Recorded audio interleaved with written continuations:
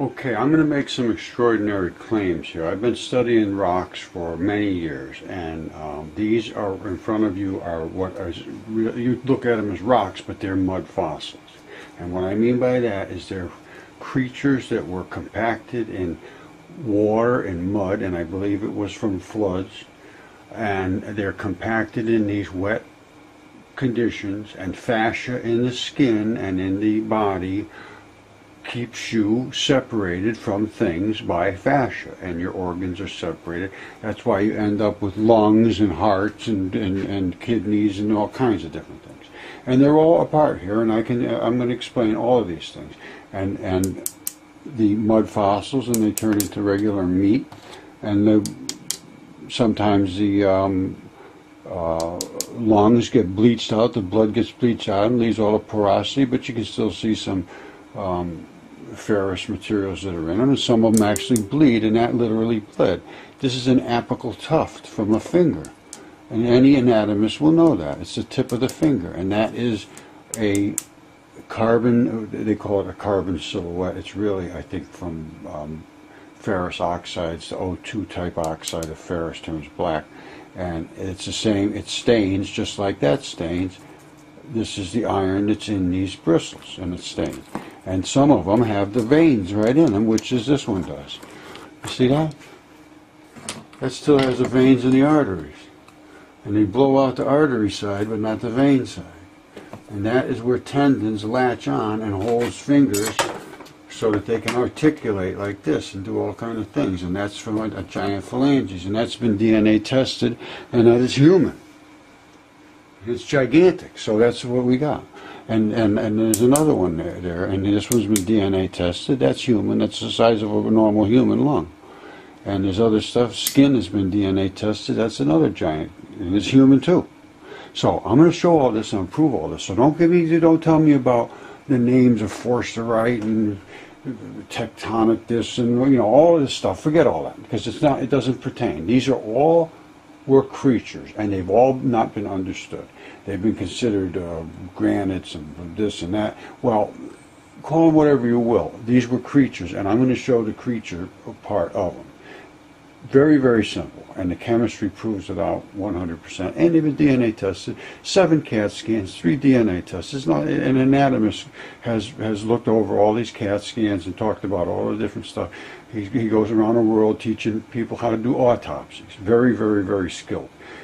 There's no question about what I'm showing you, and the chemistry is recreatable.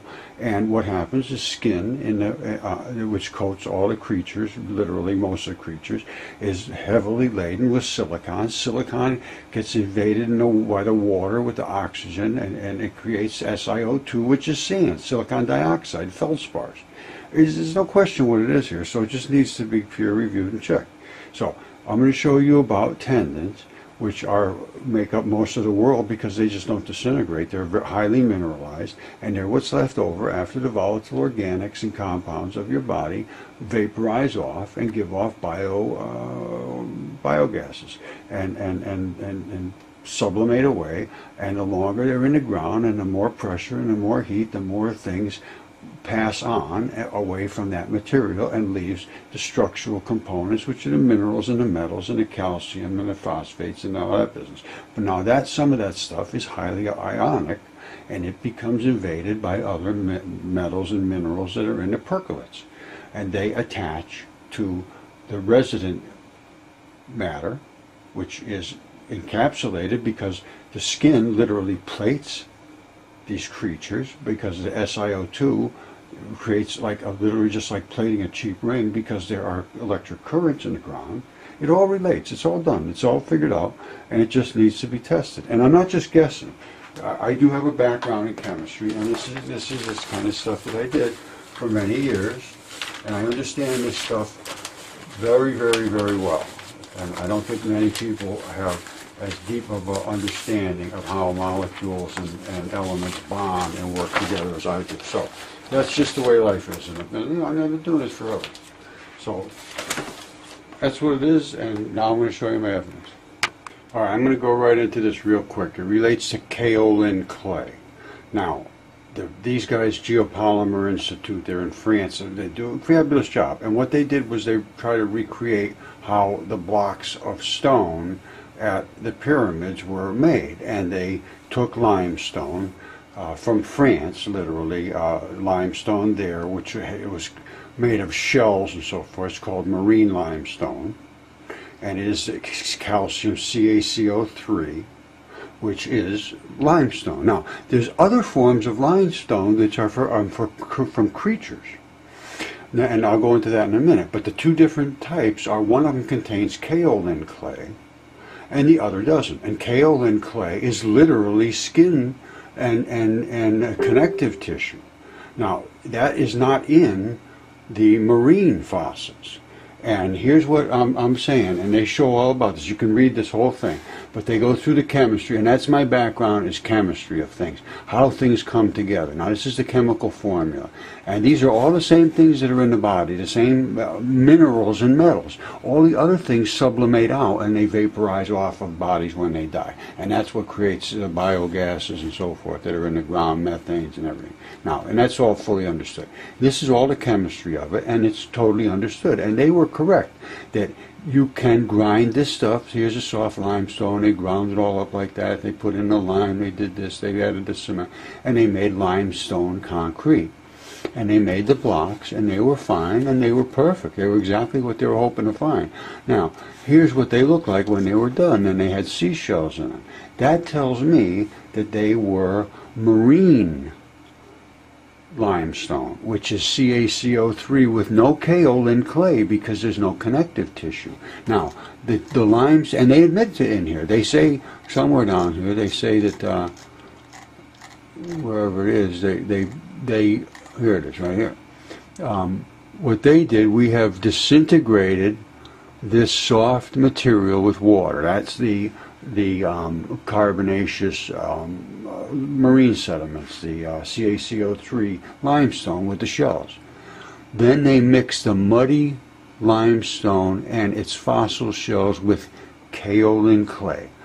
That's what makes bone china, and that's used to coat your skin. It's literally skin.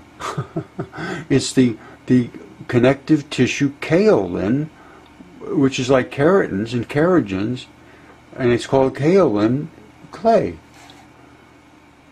And they made a simple polymetric binder, because that's what it is. It's the binder of skin.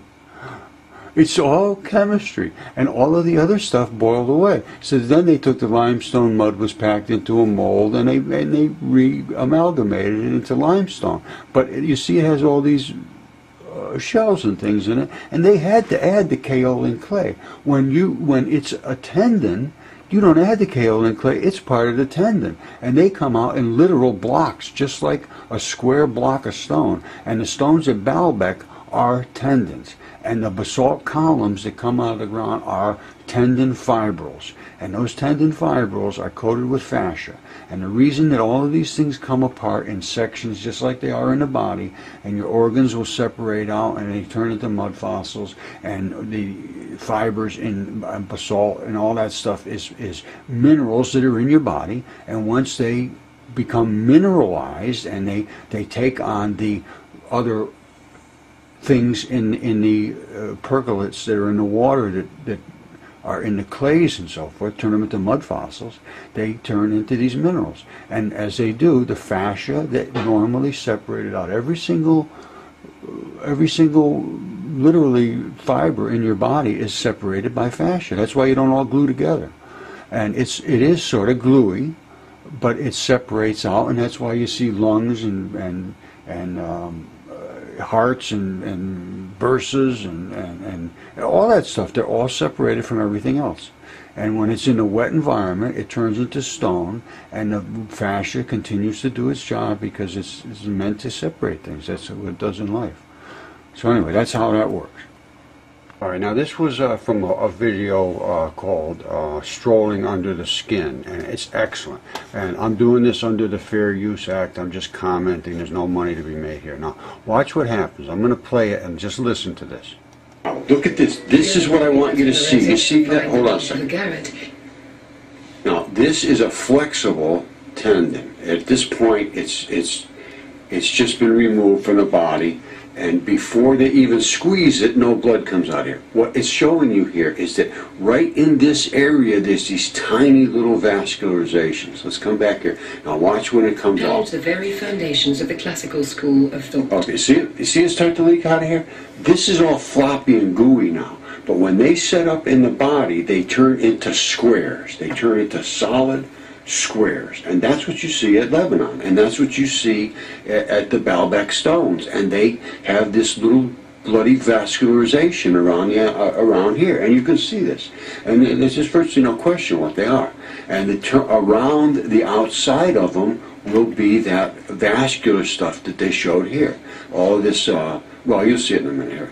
Let's follow this a little further because it's very, very fascinating. The relationships between the tendons, the sliding sheaths, and the vessels. This sheath slides around that, and that's how they can move in the body. During the revascularization following the release of agarate, we observed that not only the tendons extremities bled with an apparently circular longitudinal and peripheral vascularization. Now, you see this part in here? That's what turns square. Hold on. You see these stripes coming down here? Whoops, hold on. The greater the longitude per vessel, whose pump is slowly receding as the see these stripes? Maximum. Those are the boards. They're literally boards, and they turn into squares. I'm telling you, that's just the way it is. And where these meet, the gooey stuff in your body, it's called an abrupt transition, and it stops just like you draw a line, and it turns into real gooey red stuff. Alright, this one here is just, it says YouTube, Megalithic Enigmas of Baalbek. You see on the end here? You see right there? That's vascular, that's blood supply. That can be checked very easy. You see this red stuff? That didn't just fall out of there for no reason. That is blood. This is a tendon anthesis point. And I'm going to show you another one that'll blow you. Alright, that's what it is. So, somebody's got to look at this, but these are, hold on one second, I'll show you the stuff that I have in my own collection. Alright, I'm showing this is the tendon board after it sets up. And right there is what's called the abrupt transition. And this goes down to the bone and so forth to anchor. And then you come up to this abrupt transition. You see it right there? That's what it is. And they break just as straight across as can be. And there's anatomical. I have all the anatomical pictures of this and the microscope shots and the whole thing. Now, this is the vascularization. You see it? That the red one is the arterial parts, and the black one usually are the veins. Now, you go from this to the abrupt transition to the gooey stuff. Now we're going to go right into the muscular stuff. Now, the muscle fibers come out of this gooey stuff, and I think it's called leucine-rich proteins. You see some limestone still in here. The other ones down the other end are like literally made out of limestone. It's calcified limestone with mud fossil stuff invaded in it. Now, here's your fibers of the muscles, and these are the blood investments that feed the muscle tissues. And in the heart, you'll see they come not this way, they come towards us.